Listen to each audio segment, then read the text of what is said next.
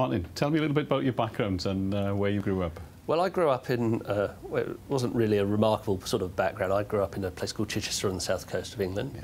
Yeah. My dad was a cop, really, and that's how I kind of got interested in policing, I guess. I never had any plans to become an academic or anything like that. But I guess, I mean, when you grow up in a police family, it's slightly different to the experiences other people have. Yeah. There are differences, and you can't always put your finger on it, but you know something's slightly different. Yes. Yeah. So never tempted to join the police then? My dad was really against me joining the police. I'm always one of those people who asks, well, why is it being done like that? Yeah. And that doesn't always work in an organisation like the police. So Dad set your interest in train, you watched him going back and forth to work, and there's sort of something flickering underneath the skin for a long time then? Yeah, I think so. And you realise when you're sort of around, you realise two things, I think, when you're around cops a lot, is one, that they're ordinary people, but they sometimes have to do extraordinary things. Mm-hmm. And I think that's really important, you know, and throughout the work that I've done, I've always tried to try and understand what the police do, how they do it, with a degree of respect for what it is that they're trying to do. I might not always agree, but actually it comes from a point of, you know, some of this is really hard, I wouldn't like to do it. And you see that, and I think sort of growing up in a police family, you also saw what people bring home, the consequences from it, and that can be quite hard, and you realise that, you know, you are out there on the streets, often on your own, making life and death decisions sometimes, but it doesn't stop once you take the uniform off. And sort of, I think, kind of appreciating that was quite important. Did that have an impact on you going? I'd like to talk about school next. I just wonder how that sort of affected you within school. And were you the only child of a police officer within the school? In my secondary school, I was. Well, no, actually, there was one or two of us, but we weren't particularly close. Kind of, there wasn't a group of us. But yeah, you do know that you're slightly different, and you kind of got the stuff about, you know, don't talk to him, his dad's a cop, kind of thing, it'll get back, and you know, there was something slightly different. I didn't mind that. No. I didn't mind that, but you know that there's something there. But you kind of find your own way, and you know, I was never the best student at school. I was I preferred to play rugby and football. I was going to ask you about your interest in school. So if we start with the social side of it, then rugby, football. No, I mean, you know, that's what I did. When I was really young, I can always remember being told I had a very, very advanced reading age, but I just didn't kind of get on with school. I think there was a particular style of learning there and a particular way of approaching this. It just wasn't me. But I loved rugby. I played rugby and football for the county, and that's kind of what I did. And I was quite happy doing that. And I was all right at school, but just kind of sailed through. And any subject that caught your attention, interested you? Any teachers that inspired you? Yeah, I mean, I think actually I was probably more engaged by good teachers than... I liked history, and I quite liked English. I wasn't particularly good at anything else, kind of thing. But actually, when you get someone who's good at their job, so if you get a really great teacher and a really, you know, someone who's enthused and committed to their subject, and they can engage you, I think, and make you interested in things, and that's something I think that I've always carried through in life. I can be interested in lots of different things. What I like is people who are committed to what they do and are really good at what they do. And I find those kind of people really interesting, and they're the kind of people I like working with. Was there one individual in school that... there was a history teacher called Mr. Lancaster. Good name for a history teacher. Yeah, I know. But he was great. He was a really good teacher, and he was everything you want in an educator. He never had to shout. He never had to... He just made things engaging and interesting. And he stood out for me, really. So A-levels then? What was your choices? A-levels were there was stuff going on at home in the background, so A-levels weren't a great time. But actually, I think one of the things for me is I've always been one of those people, you learn more from your failures than you do from your successes, I think. And A-levels was a difficult time for me. And I didn't do very well, and I had to make a decision at that point, which is, you know, do you go back and do it again and do better, which is what I decided to do, or do you just kind of coast? And I think that was an important moment for me, which is no one else is going to do this for you. So that's when I think I kind of took a bit more of a grip. Did well enough to get into university, didn't do outstandingly at my A-levels. And again, kind of did okay for the first bit of university. Got to the third year, there was a module on criminology with a lady, a professor called Frances Hydenson at Goldsmiths, and she was ace. She was great, and that's where, if you like, the switch flicked on there. Do you think the two worlds collided then? Came together, and I thought, actually, I'm really interested. I can really do this, and did it. And I think it was. The other thing that happens around that point is your style of learning changes. So it becomes, I was never one for sort of details and learning stuff because you've got to learn it. But as soon as it became about my project and stuff that I was interested in, that really made a difference. Can you remember what the project was, the dissertation? I did something on youth crime and motivations for youth crime. And at the time, there was a lot going around about rational opportunities and stuff. And I went and interviewed some kids engaged in doing it. And they weren't talking about that. They were talking about the buzz and the excitement and things. And I thought, that's really interesting. Really interesting. And it was enough to kind of make me want to keep going. Didn't have a plan. No one from my family had been to university, and I think that, you know, coming from a police family, I've always thought that was one of the great elements of the police family was, you know, it brought people through, and that's kind of what I did. So you did your first degree. What next? Then I went and did a master's at LSE. And that was where it really started to develop. So I had we had various courses and things going on there. But what we had at LSE was an opportunity to do a sort of a project, a dissertation on it. And I was being supervised by Robert Reiner at the time. And he was, well, what are you going to do? So I went home and talked to my dad, well, you know, what? And he said, he was working on the murder squad at the time. And he said, well, why don't you come and see what we do? So I went back to Robert Reiner and said, well, I could go and do something on murder. And he sort of said, really? Because at that, no one had ever got into that kind of world. And so he said, well, if you think you can do it, go on then. I did it. And at that point, I came out. And when he saw that I had actually been able to get in there and carry myself off okay and talk to people and navigate the world, he said, well, if you can do this again, you ought to do a PhD. Brilliant. So I did. So what was the master's? What did that focus on? It was a general sort of criminology course, and then for the PhD, that was kind of explicitly on police murder squads because nothing had ever been done on this. And what years are we talking about here? Well, I got my PhD in '99, so '96 I must have started, and there was a lot going on. Oh yes, at that time, so it was quite a hot subject. But again, going back to you know, that part again was a turning point, or a really important learning period for me, because I was kind of, hey, I'm doing something no one else has done. And I remember at the LSE at the time, we had Paul Rock, David Downs, Robert Reiner, Stan Cohen. They were the four who are huge names in criminology. Absolutely. And I was a bit full of myself. But in the first 3 weeks of starting the PhD, what they did to the students was, all the new students coming in, is they made you stand up and present in front of them and in front of all your peers on what your research is going to be about. And there was I think, I'm doing something no one else has done. I am on this. Walk in to do my seminar, and they took me apart. They not in a nasty way, but very methodically, carefully, because they were brilliant. Their learning was immense, and they just took me apart. And I always say to my students when they're kind of fretting and worrying about their PhD, that was probably the most important experience for me academically, because I thought, I'm never going to let that happen again. I've never had that. Never in the same way has anyone ever. Would you with your students apply the same approach that they did?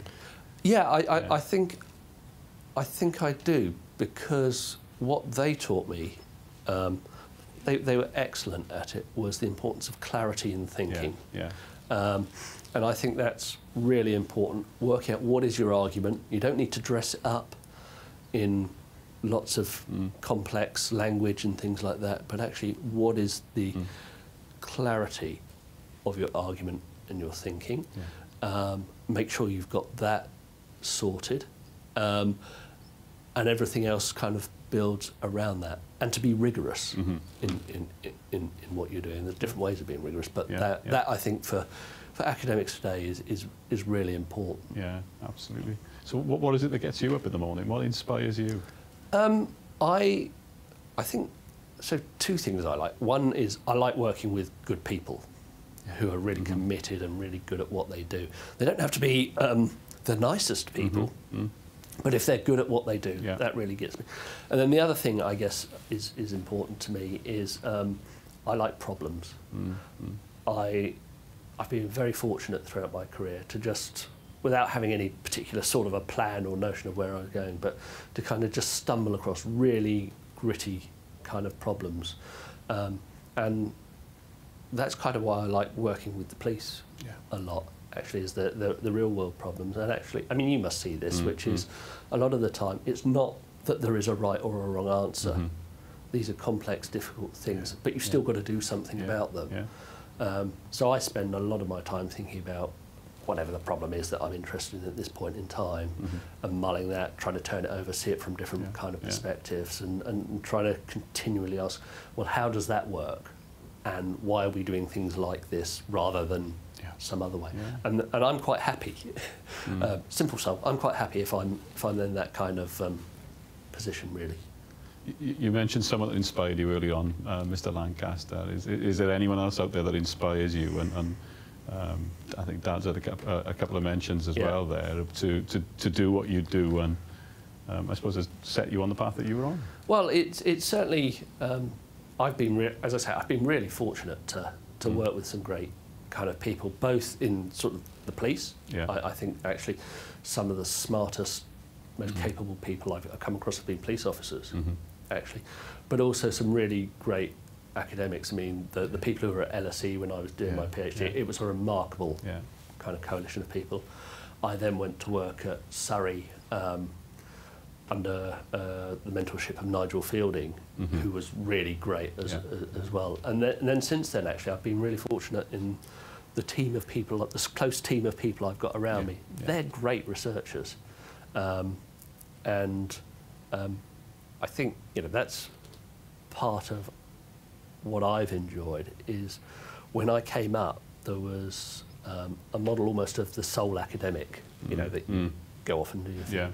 That's kind of changed, and actually we need to work in teams now. And the people I've worked with here, in your organisation and in Cardiff University, I've got some really great colleagues and some really great people, and that just makes it more fun and more enjoyable to do this kind of thing.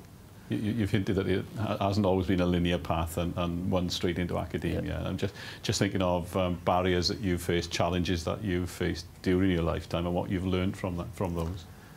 Almost all of the big pieces of research that I've been involved in, from the murder investigations through to neighbourhood policing to the stuff we're doing on counter-terrorism at the moment, we've always got pushback. Always got pushback, resistance. You don't know what you're talking about. You're wrong. And I think when we're really good as researchers, we're kind of 2 to 3 years ahead of the game, and we're just spotting things that are starting to come through. So one of the things I've learned is just because you've got resistance at the moment doesn't mean that you're wrong. And if you think you're right and your evidence is good, and you're sure of your evidence, stick to it, because you probably are right, and things will move around. And actually having a degree of confidence about that if you've done good research, if you've been rigorous, you've been independent, you haven't been swayed by other people's agendas, stick to it, because you're probably right. That probably feeds into the next question about the aims of the Institute that you head, and would you like to say a little bit about those? Yeah, I mean, so we've kind of been working with the Police Science Institute now for a number of years, and we're now introducing a larger thing around that called the Crime and Security Research Institute, the purpose of which is to try and broaden the reach of the work that we do here. I think we all know that crime and security issues in today, that's a global challenge. It's not going away. We need new approaches. Yeah. And one of the ways that we're going to get new approaches is by kind of being genuinely interdisciplinary and genuinely collaborative. So what we're trying to do here is, there is a kind of a model of science, really, which says you do your basic science, you work it all out, and then you try and apply it in the real world. What we're trying to do with the Crime and Security Institute is change that round and say, we'll start with the real world, we'll do lots and lots of applied research, and from that we can distill out the fundamentals and the kind of the key principles of it, and kind of reverse that model. So that's what we're trying to do. I've worked for the past 5 years with some colleagues who are from very different backgrounds and disciplines than myself, and it's been fun. And I think it's a great way to work, and we're just trying to enable that so that other people can do that, and working together we can kind of really get to grips with some of the challenges that are out there. You mentioned some names that certainly resonated with me, and you're amongst them now. You're world renowned. How did you get yourself to that position? I've just been lucky that I think, you know, I've just kind of come across some really interesting problems at the right time. I've always tried to think, well, I'm going to work on these in a concerted fashion. So if I decide that I want to work on something, then I'm going to be with it for a time, and I'm going to really take it apart and understand it. And I think that's really important in today's world, because there's lots of people who can do quick responses and quick answers. But if you can find out this is a core problem, actually, that's not, it may manifest or present in a particular way at a particular time, but actually, if we're really going to, and you take it apart kind of methodically and understand it and then put it back together, I think that's a really, really important thing about what I've been able to achieve. And then I think the other element of it is protecting your independence and rigour and not being swayed by political agendas or currents of thought that are out there, that if you and you stick to it. And I think certainly working with South Wales Police and with your organisation and other organisations, that's quite important, because, you know, what I've always said to my team and how we try and do this stuff, if we think something's wrong, we'll say it's wrong. But if we think something's good and it's going well, we'll say it's good. So people can kind of have a degree of confidence behind us that, you know, if you come and work with us, you know, if we say you're doing well, then you probably really are. But equally, if something needs looking at, we're not doing it to score cheap points or to build our own press profile or get attention on ourselves. It's because we think, you know, there's something here that could be done better. I'd like you to look back on that august career now and think about sort of key bits of learning. A couple of things really: key bits of learning and a career highlight. Always do something to the best of your ability. There are lots of distractions. Highlights. Oh, I've had a number. I'm hoping I haven't sort of hit the highlight yet, and that's still to come. And that's one of the things that keeps me kind of going. I'm really happy when I've got a problem, a really gritty, difficult problem, to do that. And there are just moments when you're working on these kind of things where you suddenly get that insight, where you kind of think, oh yeah, that's how it works, or that's what this is about. That's what really keeps me interested in my career, is those kind of working towards those moments where you think, I now understand something I didn't understand before, and that's really satisfying. That leads me nicely into my final question. That's what about the future? I'm just keen that we keep finding interesting things to work on. I think for the immediate future for us, we've had a work stream going now for a few years around counter-terrorism and stuff like that. There's some really interesting kind of developments happening in that kind of area. So I'm kind of thinking I'd probably like to work on that for the next 5 years. Because it goes back to almost where we started in this interview, which is one of the fascinating things about policing, and whether it's counter-terrorism or whether it's kind of neighbourhood policing, is actually some of the stuff that you folks have to deal with is really difficult on a day-to-day basis. And it's not that there's a right answer. You know, you're not always going to get it right. And sometimes is all that we can hope to do is we can help produce an evidence base and a degree of understanding and insight that means perhaps things aren't as bad as they could have been if you didn't have that available. So that's kind of what I'm hoping for the future. Like to finish on a personal question. You mentioned that you like rugby. You're an Englishman by birth, Welshman by choice, and just wondering what it felt like for England to be knocked out of the World Cup during the recent events. I've got my oldest son is a rugby fanatic, and he plays for the Vale of Glamorgan. And I've always asked him, would you play for Wales or England? And he also always says Wales. So that's who his heroes are. That's who. And I kind of think, well, actually, you know what? That's probably as good an answer as you could get. Best of both worlds. You can support both. Yeah. Martin, thank you very much. That's great. Thank you, Peter. Thank you. Thank you.